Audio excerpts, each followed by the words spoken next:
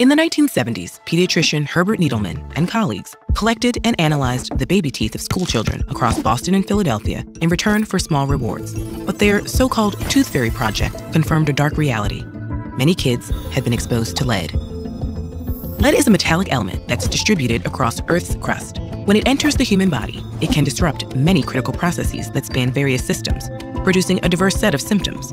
This is because the body tends to falsely recognize lead as similarly charged metallic elements like calcium, iron, and zinc, and use it in their place for essential reactions, wreaking whole body havoc. For example, lead can disrupt the synthesis of hemoglobin, an essential protein to the body's oxygen-transporting red blood cells, and it can compete with iron to be absorbed in the intestines. Both things can lead to anemia and fatigue.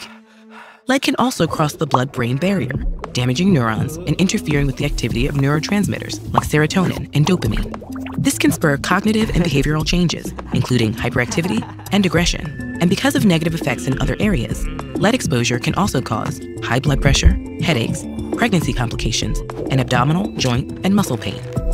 Mimicking calcium, lead may also get stored in teeth and bone, then released back into the bloodstream later in life.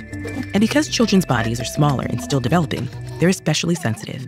Lead exposure can lead to developmental delays, cognitive and behavioral issues, and at high enough concentrations, seizures, coma, and death.